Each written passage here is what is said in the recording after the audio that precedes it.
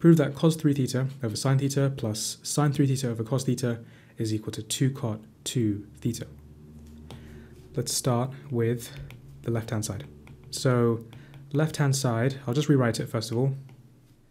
So as is common with proof questions, the first thing that you often want to do if you have two fractions added or subtracted is to combine them to make one fraction. So then this becomes, make a common denominator of sine theta cos theta. This becomes cos 3 theta cos theta plus sine 3 theta sine theta all over sine theta cos theta. This is the same thing, but the numerator is the same thing as cos 3 theta minus theta. If you were to use the addition formula for this, it ends up being this. The denominator, sine 2 theta, is 2 sine theta cos theta. If we bring the 2 to the other side, we end up with sine theta cos theta is a half of sine 2 theta. So this then becomes, the denominator becomes a half sine 2 theta.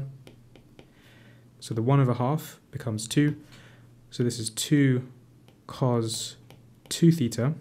That's this, that's cos 2 theta over sine 2 theta, which is then 2 cot. Cot is 1 over tan, which is our right-hand side. Part B, hence solve between 90 and 180 degrees this equation here. So that equation is very similar to what we have above. What we have here is the same as what we have here, and therefore this can be replaced with 2 cot 2 theta.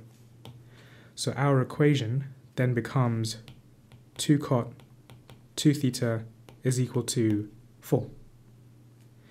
So rearrange this.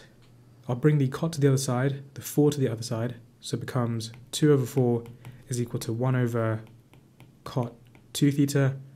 1 over cot is the same thing as tan. So this is then tan 2 theta is a half. We're solving between 90 and 180, I believe. Let me double check.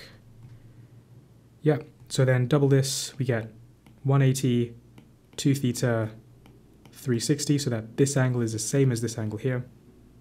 We can then do inverse tan of a half, which is 26.57.